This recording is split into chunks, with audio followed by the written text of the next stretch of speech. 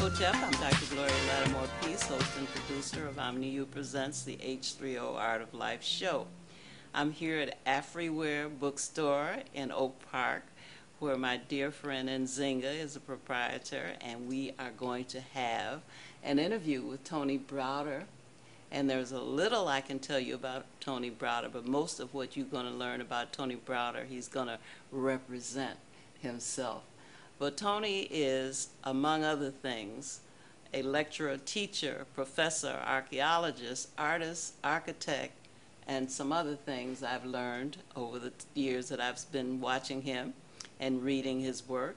And he is here today to talk about the subject that I'm just introducing, and that is Know Thy History, Know Thyself.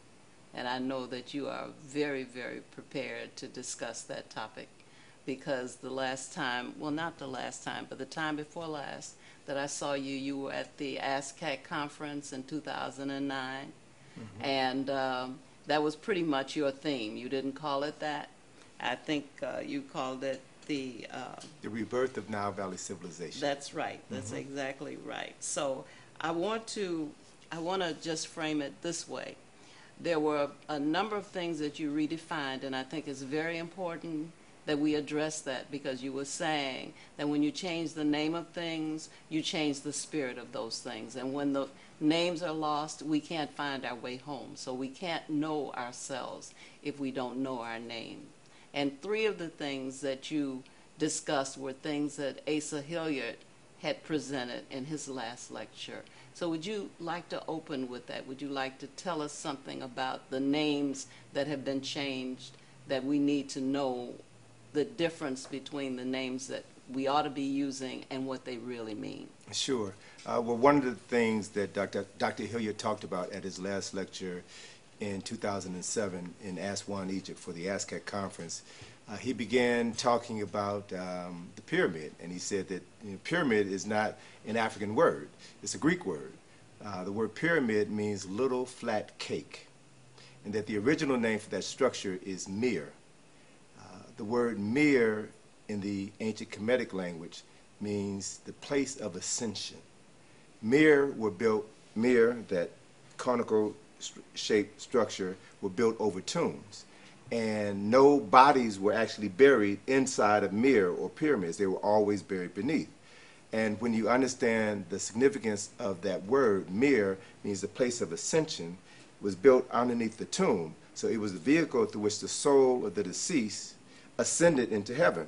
So one of the terms that is now being used to describe that structure is a resurrection machine, which is a more apt description of that structure. Another word that we know better by its Greek name than its African name is the word Sphinx. Sphinx is a Greek word which means to strangle or to hold. And it comes from the story, like for example, the story of Oedipus Rex, the monster that terrorized the Greek population in ancient Thebes in Greece, not Thebes in Egypt. And so that monster would pose a question to the people who walked down that road, and that question became known as the riddle of the Sphinx, who walks on 4 legs in the morning, 2 legs in the afternoon, 3 legs in the evening, and the more legs that it walks on, the weaker it becomes. And whoever could not answer that question was strangled by the Sphinx. And so the original name for that structure is Her-Em Akhet, Heru on the horizon. Heru was the son of Asar and Aset, the founding mother and father of ancient Kemet. Kemet is the original name for the country that the Greeks renamed Egypt. Egypt is derived from the Greek mispronunciation of Ha-Ka-Ptah, or the temple of Ptah in the city of Mennefer, which the Greeks renamed Memphis. So Ha-Ka-Ptah became Agaptah, which became Ajaptus, or Egypt. So the issue here is, if you don't know the original names that your ancestors named a person or a place or an object, then you'll never be able to understand the spirit that is embodied in that thing, in that place, in that person. And I like to make the analogy of Roots. Everybody has seen, hopefully everybody has seen the series, if not having read the book. And one of the most telling scenes in that television program that stands out in my mind was when Kunta Kinte's owner literally beat the African out of him. After he purchased him, he beat him until he embraced his new name, Toby. So he was no longer Kunta Kinte, he became Toby. And I submit to you that if Kunta Kinte's mother was kidnapped a month after he was stolen and sold and lived in a concentration camp a half a mile away from where Kunta Kinte was, and she asked the people there, have you seen my boy? Have you seen Kunta Kinte? Nobody would know who he was because his name had been changed. So for us as African people to begin the process of knowing ourselves, we have to know what we call ourselves. We have to know where we came from. We have to understand the energy, the spiritual energy that comes with calling something a specific name. And that's the first step, one of the first steps to reclaiming your mind, your consciousness, and your soul. One of the things you talk about is how you say that if we know our history, we could not have gone from being gods to dogs. Well, one of the things that our enslavers had to do in order to ensure that we would be controlled by them is to erase our memory. And I use the metaphor that the past, our past has been erased, and the erasure has been forgotten. Mm-hmm. So we don't know, and we don't know that we don't know. Mm-hmm. And with the absence of that knowledge, with the absence of the knowledge of the absence of knowledge, we now will become whoever they say we are. So it's important for us to begin to realize one basic reality: we only know what we know. So we have to ask the question, who's responsible for telling you what you know, for teaching you what you know? Has it been the descendants of your enemies? Or has it been someone within your family? And the reason why we have to ask the question is, oftentimes we are miseducated by people who look just like us, by people who love us, by people who are in our families, which essentially reinforces the fact that you only know what you know. I learned about the Christian God through my grandmother, who was probably closer to the Creator than any European whoever introduced her to God. But because this was what she knew. And she learned about God through her mother. So all they can do is pass down what they know. And it was essential, this knowledge or embracing this information was necessary for my grandmother to negotiate life here in Chicago after they moved up here from Alabama. And she took me to church. She was my first exposure to Christianity. But fortunately, I was born with an inquisitive mind, and I would ask questions. Well, why is it that all the people in the Bible are white? Why is it I don't see people like me in the Bible? Why is it that if the church is the house of God, why is it that, somebody stole my mother's purse in the church? If God's supposed to be, I'm asking questions that you're not supposed to ask. And the only response is, oh, don't ask those questions. And that's, you don't question God. That's what they told us. Yeah, well, but that's what they told us. Mm-hmm. And I just fortunately never accepted that. That's one of the benefits of having an inquisitive mind and a supportive family that encouraged asking questions. You talk also about when you don't know yourself, you don't know what you have, you haven't begun the work that you came here to do. Mm-hmm. So how did you learn the work that you came here to do? How did you said that your original interest was in architecture. Right. And then you changed it because someone failed to teach you math. Right. So you remembered all of that, don't you? Yeah. Right. So talk about how you were able to find yourself even though you really didn't have a real great handle on yourself at that time. Well, early on anyway. And to just add to that story, I developed a phobia of math in the 4th grade. That's when we were learning the multiplication tables. And my 4th grade teacher was my first African-American male teacher. And he had this terrible habit of hitting you with a ruler if you missed a question. He would ask questions, and I remember him, he asked me my multiplication tables, I got it wrong, he hit me with the ruler, and that just caused me to have a mental lockdown with regards to math. And when I came to high school in Oak Park, I developed a love and appreciation for architecture. In my last 2 years, I took architectural classes. My freshman year at Circle, I majored in architecture, but I never could get over this phobia of math. And I just reached the point in my freshman year in college where I was just tired of Chicago. I wanted to get away, and I went to Howard the summer of '71 to try out summer school at Howard. And I liked it. I liked the environment, and I transferred to Howard and changed my major from architecture to design. I've been drawing all of my life, and so it wasn't a stretch for me to just shift gears and do design, graphic design and advertising instead of architecture. And moving to Washington, D.C. was probably one of the best things that could have ever happened to me. It probably saved my life because so many of my friends that I grew up with here on the west side of Chicago, many of them are dead. And those that are alive are barely living. They're 59, 60 years old, still living at home with their mothers. They're recovering alcoholics or recovering drug addicts.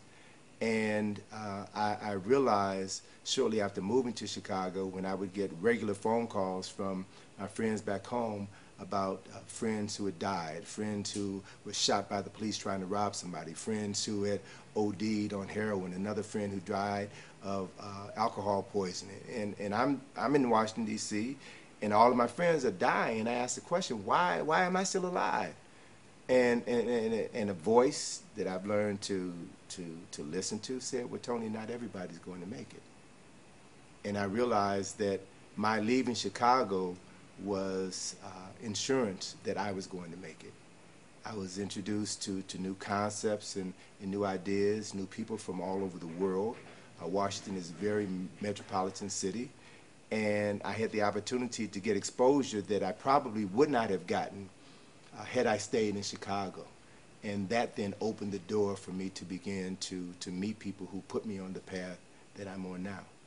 And of course, Asa Hilliard. Oh, I met Ace. I met Ace in Chicago. Oh, really? I met Ace in Chicago in I guess that was 1980, I believe. I had read this book. This friend of mine in Washington, who was part of my first study group, had this magazine called Uraeus, the Journal of Unconscious Light. And it was published by an organization in Los Angeles called the Aquarian Spiritual Center.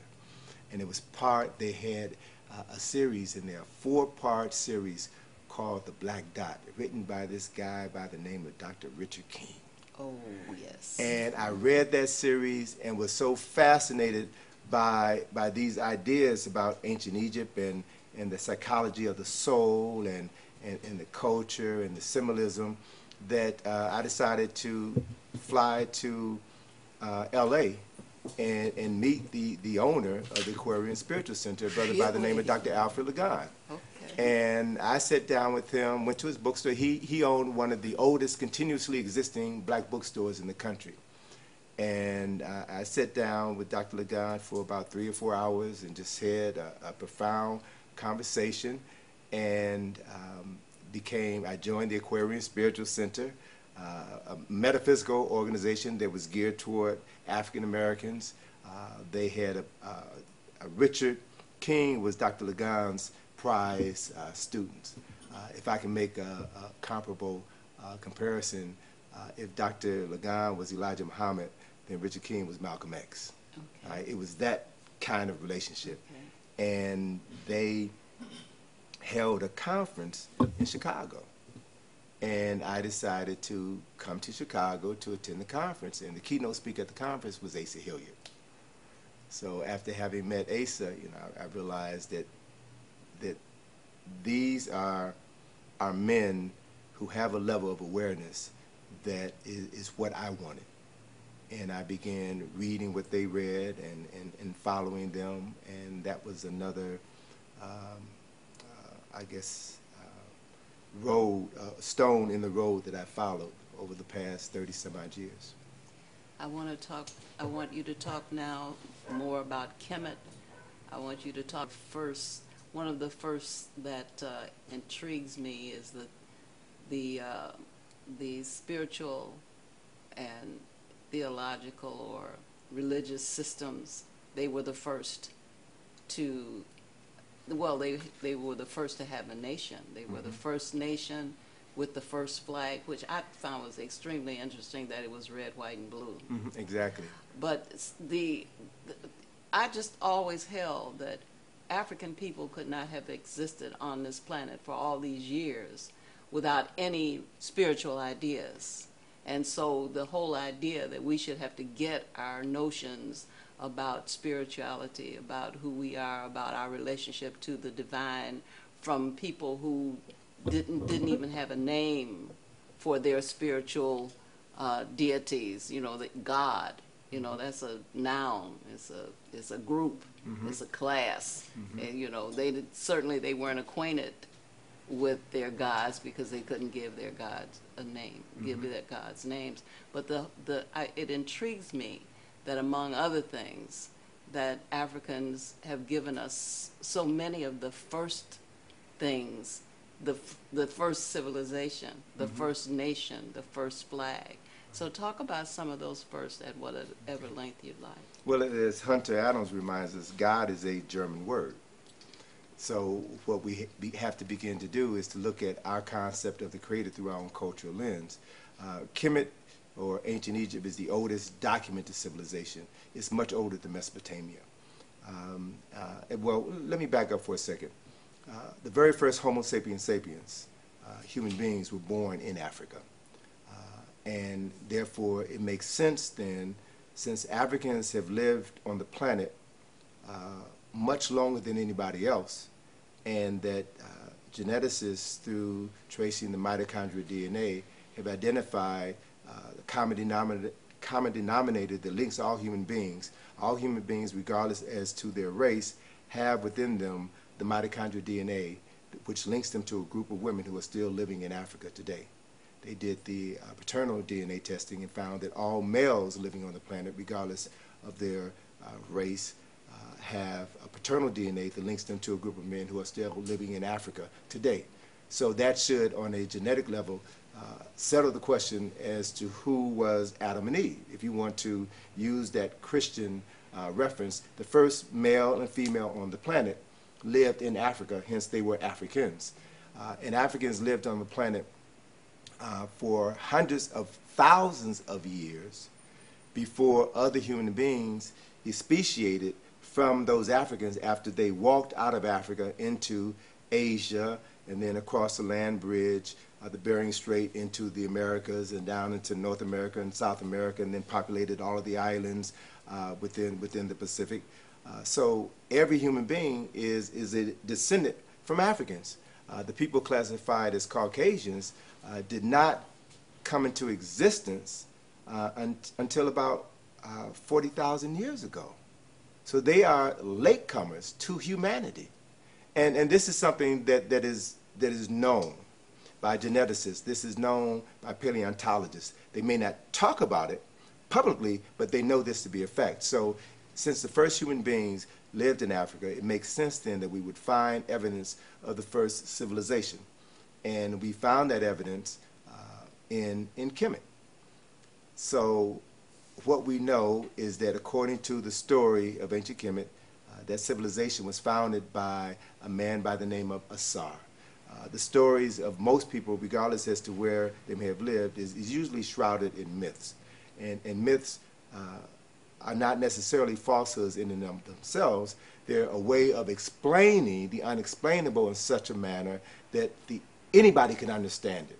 Myths are larger than life stories that everybody can relate to in some aspect. So Asar is said to have been the founding father of ancient Kemet. He is said to have unified the two lands of Upper and Lower Kemet. He is said to have established the first nation state. He is said to have introduced agriculture, Medu Neter, writing. He is said to have introduced spirituality, acknowledgement of a creator, an unseen force which is responsible for creating and sustaining everything that is. And after he established his nation, Kemet, which means the nation of the blacks, not the black soil, but the nations of the black people, because black was a color that was associated with the Creator. And he then left Kemet to travel to other parts of the continent of Africa to share his knowledge and technology with his brothers and sisters on the continent. And in his absence, Asar left his wife Aset to run their nation. And then, according to the story, this act angered Asar's brother Set, who felt he should have been left in charge. Set ultimately murdered his brother, usurped the throne. Aset fled for her life, and in her absence,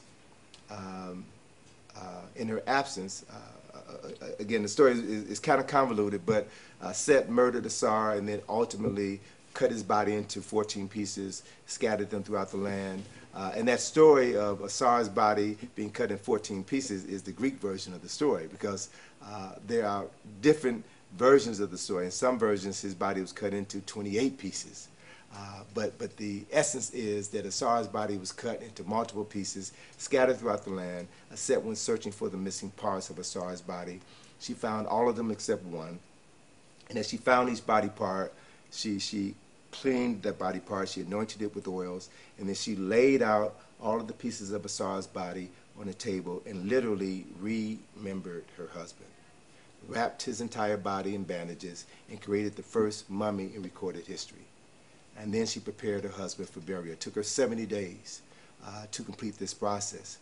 And so 70 days for the next 3,000 years at the minimum became the time frame for the process of mummification for everybody who died in Kemet. That's how important this myth was, this story was to the people of this land. So before Aset buried her husband, she grieved as any widow would grieve. She was about to bury the man that she loved. She grieved because she was still a virgin. They had never consummated the marriage. She grieved because she would never bear children or have an heir to her husband's throne. So before Aset buried her husband, a miracle occurred in Kemet, in Africa. We're not used to even conceiving the possibility of miracles occurring in Africa, but a miracle occurred, and that miracle was the spirit of Asar came and visited his wife and impregnated his virgin wife Aset. And then 9 months later, the virgin Aset gave birth to their son Heru, who was born to avenge the murder of his father and reclaim his father's throne. Now, this story sounds very familiar because other people have borrowed the story. Mm-hmm. They changed the names in order to protect the guilty and presented it to others as their own creation. But the beautiful thing about knowing yourself and knowing where your origins lie is that you can go to Egypt today and visit temples, some of the earliest temples ever built by humans on this planet, and see this story carved on stone, carved in stone. Within the temple, a story that a temple that was built at least 1,200 years before the birth of Jesus the Christ. So once you begin to know where to look, you will find all of the evidence that will tell you who you are. And knowing who you are then also gives you the ability to begin to identify who these others are not. So, since we are controlled by fear, we're controlled by ignorance, then those who are in power understand very clearly that the only way they can maintain control is by keeping people ignorant and fearful. And they, their warped sense of justiceness, feel compelled to do everything within their power to keep African people powerless. And that's the game that's been played for at least the last 500 years. That is just such an amazing story for you to have all of that. You're used to digging. You've been digging not only archaeologically, but you've been digging through the records so that you will know our history, so that you will be able to bring us this, and we are very grateful to you for the work that you've done. I want to mention some of the work that you've done before I get away from it. This is something that you say is ages old, but this is how I came to know you. Okay. From the Browder file. I think everybody who knows Tony Browder knows this work, knows about this work. I have a question for you from this that one of our guests in the audience has asked me to ask you. Avatar was not familiar with, so you might want to tell us something about this. At this moment, I just want to introduce this work. And this is Finding Karakanum. Karakamoon. Rakamoon. I told Hunter I was not going to be able to pronounce this. And see, whatever you say becomes your reality. Right. So if you say you're not going to be able to pronounce it, you won't be able to pronounce exactly. it. Exactly. But I won't say it again because I've done it. Okay, and Nile Valley Contributions to Civilization. One of the things that you said was that we produced, that Kemet produced the first civil servants. Talk about that a bit before we get into what's in these books. Right. As I often remind people, I'm not trained as an artist. I mean, I'm not trained as an author, even though I've authored 6 books and co-authored 6 books. I'm not trained as a historian. I'm not trained as a researcher. These are things that I grew to love to do. So I write like an artist. And what I do is I bring an artist's perspective to my analysis and interpretation of history. So I view history through the eyes of an artist. And what was your question? I forgot your question. Forgive me. I was asking you about the civil service, the first civil service. servants Okay. that Okay. Kemet produced. So even though I'm trained as an artist with a profound love for architecture and city planning, you know, I love that stuff. I love the idea of making buildings or creating spaces where people will walk in and out of, creating cities where people will move around. I love just thinking about everything that goes into creating that. And so if you think in terms of Asar created the first nation state. So he is the administrator of that nation state, but he can't do everything by himself. He needs architects. He needs engineers. He needs physicians. He needs people who know how to manipulate the Nile River. You realize that the ancient Kemites were able to change the course of the Nile River. They were able to build canals from the Nile into the desert in order to bring soil and life to different parts of the desert.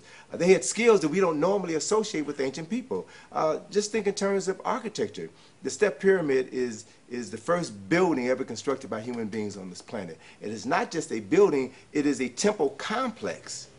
It's a temple complex with the first columns ever designed by human beings. Now, they're not, they're attached columns, they're attached to the wall, not the freestanding columns that they would later build at Ipet Aset or Karnak Temple, but they're the first columns ever designed.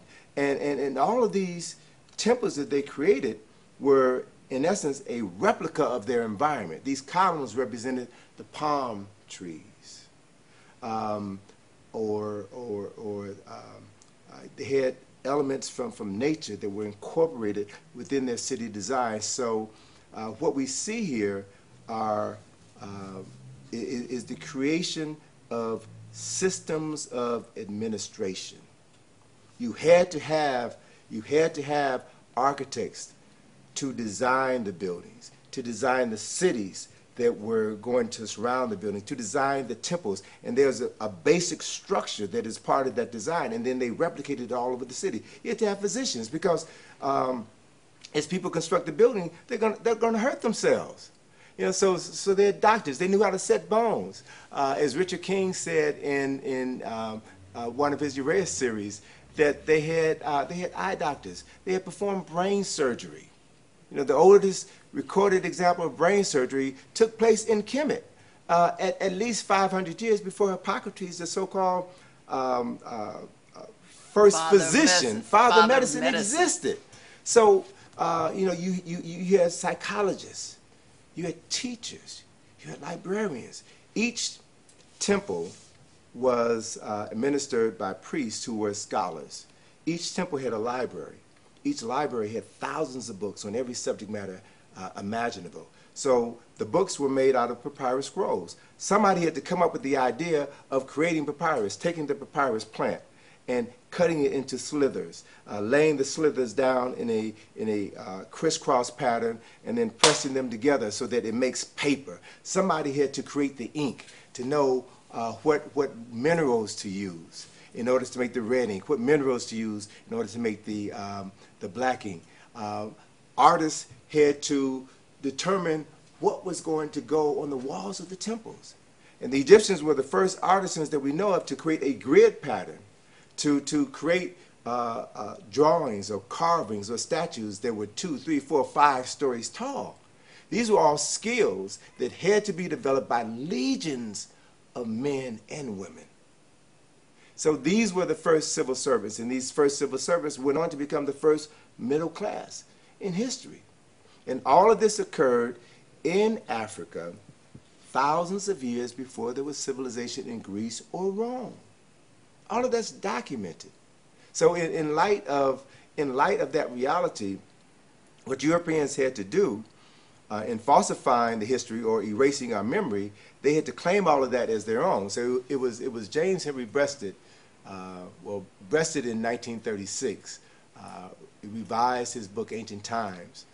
In the first version of Ancient Times, which he published in 1916, he described the ancient Egyptians as dark-skinned people who are not unlike the Nubians who inhabit that area. And then it was Nelson Rockefeller who created the University of Chicago.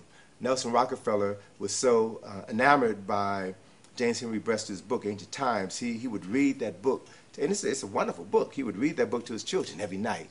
And so he decided to give Breasted $1.5 million to establish the Oriental Institute at the University of Chicago.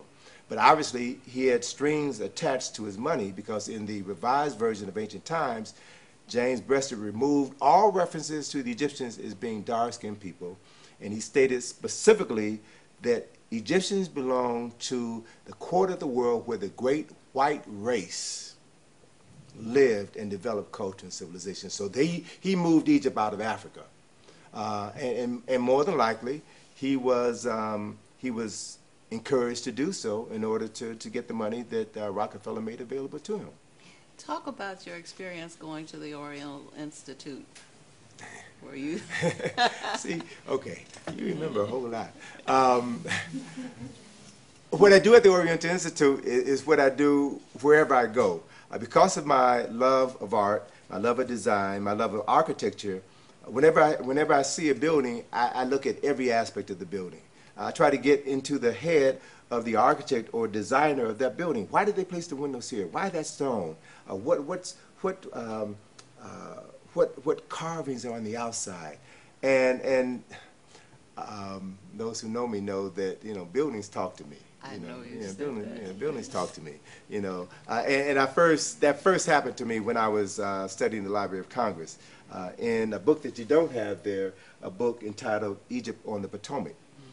Egypt on the Potomac is a book I wrote in 2005, but it describes an activity that I created in 1986 after I returned from my second trip to Egypt in 1985, where I began to realize, upon coming back to Washington, D.C., Egypt was still fresh in my mind. And as I drove or walked throughout D.C., I kept having flashbacks of Egypt. I kept seeing things in Washington that reminded me of things that I had just seen in Egypt. And understanding what I understood about city planning and design, I knew that that wasn't an accident. I knew somebody studied ancient Kemet and made a decision to replicate it here on the banks of the Potomac River. So I began researching the history of the layout, design, and development of Washington, D.C. And this field trip, which initially was called an Afrocentric tour of D.C., I now refer to it as Egypt on the Potomac, grew out of that experience. And the whole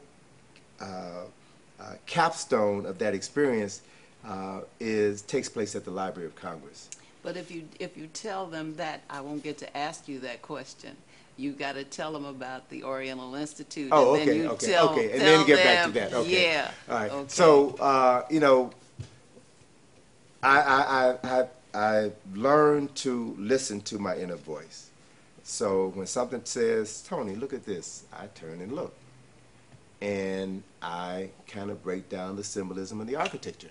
So I've been doing that for a long time. In 2009, when I was here for the ASCAC conference, I went over to the Oriental Institute to just take a look at the exhibit. And walking inside, before I walked inside, above the entrance to the building is this design that is, basically it depicts the knowledge of ancient Egypt being introduced to the Western world, and Europeans are borrowing that knowledge and use it to creating their culture and civilization. And all of that is embodied or encoded in the frieze that's above the entrance to the Oriental Institute. So, you know, I spent about half an hour looking at it, identifying all the figures and the chronology that was listed. So I went inside the Oriental Institute and asked people there if somebody there could tell me, you know, who designed this. And so I know this is the Oriental Institute. This is the University of Chicago. You have this information somewhere. So I asked, you know, who knows this information, and nobody knew nothing. Nobody knew nothing. Nobody was willing, at least willing to tell me anything. And then there was a sister working at the cash register in the bookstore. So she said, well, I think there's a magazine upstairs that has that information. I'll see if I can go get it for you. So I went looking around, and I came back, and she had the magazine.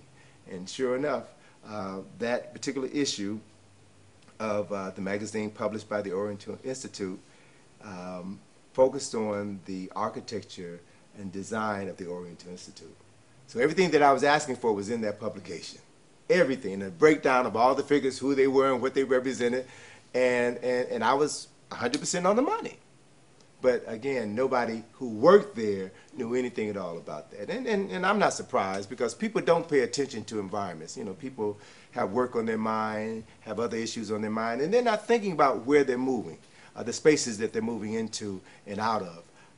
And so that's a talent, that's an ability that I've cultivated over the years, and it serves me very well. So much so that Brother James Small in New York called me up and said, Tony, there's a building down here on Wall Street that has some stuff, some images in front of it.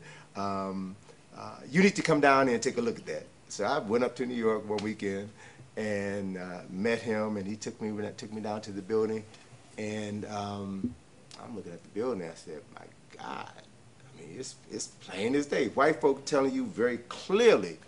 And what's the name of the building? It's the U.S. Customs House, U.S. Customs House in New York. And it turned out that the sculptor who created this 4 statues at the entrance to the building that represent the 4 continents. You have Africa, Europe, America, and Asia. And the first 3 statues were really told a continuation of the whole story. Africa, you had, and they were all females. All the continents are named after women, because women give birth to civilization. They give birth to people. So all of the names of all of the continents are female names. And so Africa was, and all of the continents were female figures sitting on a throne. The image of Africa was a sister, bare-chested, with a long braid, asleep in the throne. And sleep is symbolic in sculpture. Sleep is a metaphor for either unconsciousness or death. She's sitting on a throne. One side of the throne was a lion's head. The other side of the throne was a sphinx head, Haramaket. I was looking at it, wow, this is incredible. And then you walk on the side of that statue, and you see this figure cloaked, holding something in his hand, a vase in his hand. And it's clear that he's a thief. He's stolen something, right? And obviously, if you interpret the metaphor that the sculpture has incorporated in it, whatever this person has stolen has resulted in the death of Africa. They've stolen the mind, the life force, the knowledge of Africa. And then In Europe, the person on the throne representing Europe was Minerva, the Roman version of the Greek goddess Athena, goddess of wisdom, goddess of war, goddess of knowledge and power. And Minerva is sitting on the throne, and she's holding there's a globe in her hand. And on top of the globe is a book, an open book. And so an open book, so the globe represents the world, a book represents knowledge, the book on top of the globe representing using the knowledge to control the world. And on the side of that woman, opposite the side of the sister that represented Africa, was that same figure that was cloaked in Africa. He's now in Europe, and the cloak is off, and he's got the book in his hand. So, I mean, it's crystal clear. And if I'm not mistaken, I believe that the same, I think the same sculptor who created that statue also was responsible for creating the heads of the Library of Congress. Right? So it's not surprising because, artists were usually moved from space to space to space in order to create their works. And what I understand very clearly as an artist is that artists, whether it's a sculptor, a painter, an architect, a dancer, a singer, a musician, artists are conduits for spirit. Right? Artists are inspired people, and all inspired means inspirited. Spirits move through you. The Greeks talked about the muse. My muse, finding your spirit. Finding that person to give you the words to say or the eye to create the painting or the sculpture or whatever. So, this whole idea of spirit moving among people is an old reality. It's an old reality. We are vessels to which spirit moves. Spirit, good or bad spirits, are attracted to you based on your consciousness. And they move through you. They express themselves through you. So an artist who is divinely inspired will create a work of art that is infused with his or her essence. And so the person who sees that work of art or who hears their music or watches them dance is similarly inspired by that spirit. So that's why, for example, music is such a potent force. Stevie Wonder, Earth, Wind, and Fire, John Coltrane. These people are vessels through which the ancestors and spirits move through. And they fill a space with their energy. And those who are attuned to that energy can receive that energy, that spirit, and will become of a similar mind. And that's how spirits or the ancestors or the angels, whatever term you want to use to describe this unseen force that moves through everywhere and everybody and expresses itself. Our ancestors in Kemet understood this and were very connected to this power, this ability, which is the reason why they were able to create structures they created structures 5,000 years ago that modern man, with all of his technology, cannot even replicate today. So what became crystal clear to me after, I've been to Egypt 47 times, right? Mm-hmm. So after about my 13th or 14th trip to Egypt, when I stopped tripping about, we're going to find this and we're going to find that, and realize you ain't going to find nothing, just accept the fact that everything that you're looking for is dead and gone, and the Arabs own everything. You ain't never getting nothing back. Accept that reality. And once I settled down, and I remember walking through Thyself, the temple that the Arabs referred to as Karnak. And I got to stop using the word Karnak because Karnak means the fortress. Really? The fortress. They thought it was a fortress because of this huge wall. No, it was Thyself. It was the most selective places. It was where the spirit of Amen, the unseen presence of the Creator, resided in this sacred space. That's why it was the most select of places in a city known as Waset, the scepter. crown, the jewel. And I remember standing in the Hyperstar Hall, Karnak Temple, and just seeing it for the first time. You know, taking off the blindness and seeing it for the first time, and daring to imagine what it looked like when it was brand new. What does this space look like when it was brand new, 4,000 years ago, when every square inch was painted, when there was still a ceiling on top of the pillars, and the priests and the priestesses were moving about. And as I allowed myself to, to go back and envision that reality, it suddenly dawned on me that these were people who knew how to live as human beings. And we are living as subhuman. Don't have the faintest idea. We are living as subhuman and think that we're all that. We don't have a clue. We don't know what it means to be human. And the word human, human is a Sanskrit word. Human means God, man means mind. So you're a God-minded being. In other words, you are a vessel through which the Creator expresses itself. And if you understand that and allow yourself to be open to that energy, then you then become a creator. And you create things that stand the test of time. This is what our ancestors in the Nile Valley knew. And they knew it before anybody else on the planet. They used this knowledge longer than anybody else on this planet, which accounts for the reason why they were able to create things that everybody wanted, but nobody wanted to pay for, as Dr. John Henry Clark says. So now that we've lost this, and others have claimed it as their own, then they feel the need to disconnect us from that, because if we were to ever discover that this was once ours, then it means we can begin to find our way back home mentally, spiritually, which means that we can no longer be controlled by them.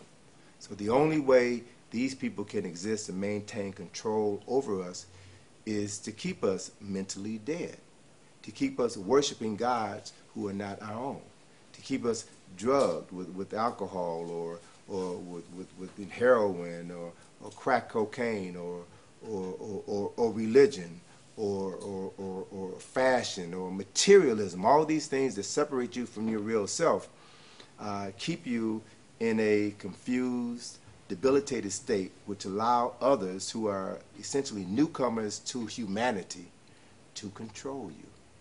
And that's what it's all about. It's hard to comprehend how juvenile delinquents can gain control over the most ancient human beings on the planet. We have devolved to the extent that can happen, that has happened. You said we are our ancestors. Mm-hmm. But we are our ancestors in a diluted state. Mm-hmm. More or less. And if we are courageous enough to acknowledge the past, to acknowledge the fact that everybody makes mistakes. Sankofa advises us to go back and reclaim the past, the good and the bad. You can learn from everything.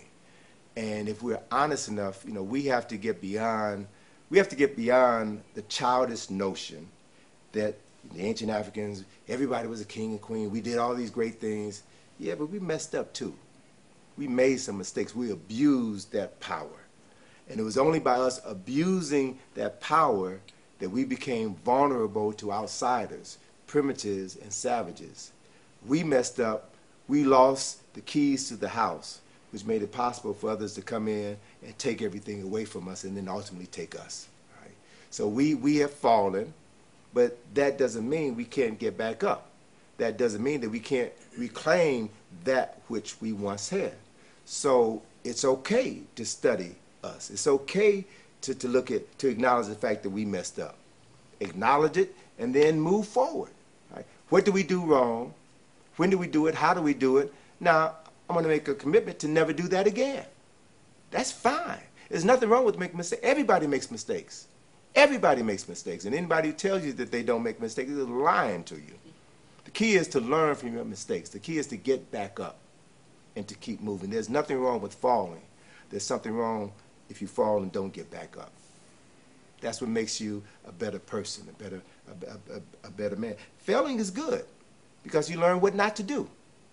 If you're all about learning and progressing and moving forward. And anybody who doesn't fail is afraid to live. So it's all about putting things in perspective.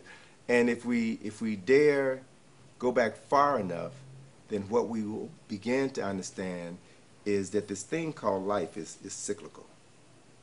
It's not just a circle, what goes around comes around, but it's also cyclical. It's also a spiral. Right? And I think on one very basic level, our ancestors were aware of the fact that nothing lasts forever. And I feel very strongly that they knew at some point in the future that things would go awry and we will begin to abuse the power. And as a consequence of abusing that power, then we will be subjected to confusion, which would open the door for enemies to come in and exploit us. And that would happen for a prescribed period of time. I believe they were aware of that. And so given that reality, if you know that a tragedy is coming, then what do? Let me hide some of this stuff.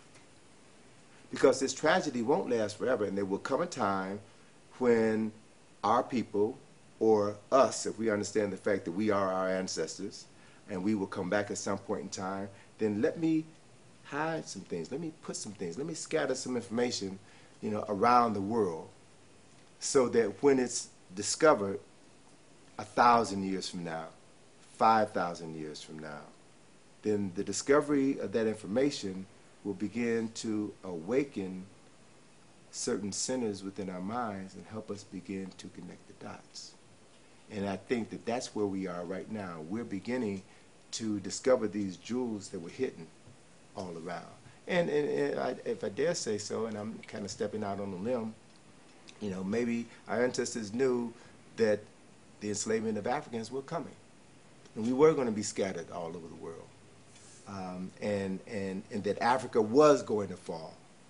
So that those Africans who were taken across the ocean to the Americas would be enslaved, but at some point we would be free. And at some point we would become the wealthiest and best educated Africans on the planet. And we would have access to knowledge and information that has been hidden here in America. That's one of the things that I see within our Egypt on the Potomac field trip. Egypt is in America. It's real clear to me that at some point decisions were made to recreate the Nile River Valley and the Potomac River Valley. And our stuff is right there in the capital of the wealthiest, most powerful nation on the planet. We're right there. So when things begin to synchronize, we will begin to come into an awareness and be able to identify our ancestral symbols and knowledge that's right in our own backyard and connect those dots and begin to make the journey to go back to the motherland with that knowledge so that we can begin to find what they hid for us. I have so many questions, I don't know where to start. One of them has to do with the relationship of Kemet to the rest of Africa. Okay, so we fell down all over Africa, not just in Egypt, but we was falling down in every part of Africa. I think what we see is Kemet represents on one hand a flowering of the African people, but there have been discoveries in southern Africa of great cultures and civilizations that may in fact be older than Kemet. That possibility exists. And when Kemet was subjected to invasion from the east and from the north, then the Kemites fled Kemet in a series of migrations. So, let's get this notion out of our head that when Kemet fell, Europeans just came in and took over everything. Africans saw what was coming. They knew what was coming, and they left. It's just like when there's a storm warning, when there's a tornado coming or a hurricane coming. You pack up your car, you get your food, and you split. You go someplace until you get the all clear. So Africans went south, they went west, and they brought essence of their knowledge, their science, their spirituality with them. And you see traces of that in Ghana, in Senegal, in Nigeria, in Mali. It's been said that the Dogons are the descendants of those Africans who were part of that sixth and final migration from the Nile Valley. So that's what they wrote.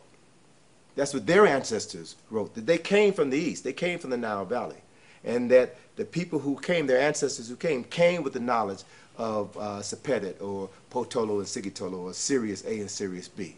That's how that knowledge got, and it makes sense. You look at people today, when people move today, they take their iPods with them, they take their laptops, and their iPads with them, they take their favorite books, and they go travel across the country to share what they know with others, or to learn new things. That's what people do. That's what people have always done. We're no different than we were 5,000 years. We're the same people with the same needs. The only thing that's changed is the date on the calendar. So if we begin to realize what our people were subjected to, that the invasion of Africa by the Arabs and then the Europeans led to, what did Layla Africa said, that slavery was a drive-by on Africa, right? And Africa fell, but Africans were dispersed all throughout the diaspora. And what I'm seeing now is that brothers and sisters, I'll use D.C. for an example, D.C., Philadelphia, New York, where you have the Akan tradition, where you have the Yoruba tradition. They know more about the Orisha in D.C. and Philadelphia, New York, than many Nigerians know. Why? Because Christians have come in and they're recolonizing the Africans. So Africans are now going back, African Americans are now going back to Africa to teach them their own ancestral knowledge. Mm-hmm. So, I mean, this is where we are at this specific point in time in history. And what we know is Africans then and Africans now, or in this instance, African Americans now, have been the key. African Americans are in a position now to free all of Africa if we woke up and stopped acting stupid. If we woke up and stopped polluting ourselves and engaging in nonsense. We have the wherewithal, we've got the financial resources to change everything.